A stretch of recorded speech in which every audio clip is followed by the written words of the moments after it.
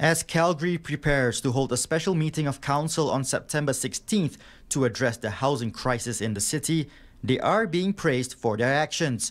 Calgary Skyview MP George Chahal says the city establishing a housing and affordability task force and implementing a strategy is a good benchmark for other municipalities in the country facing similar issues.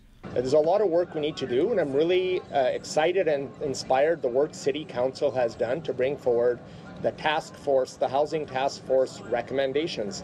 I believe that's a game changer. I believe that will bring our city as a leader in Canada in building housing. The CEO of an affordable housing provider in Calgary says the city's housing strategy first needs public support and awareness before action is taken. I think for solutions, once we have the support of the general public and the awareness, then it's on our partners, be it different levels of government working together, the private market, nonprofits like us, to really come together for creative solutions and being able to action investments quickly.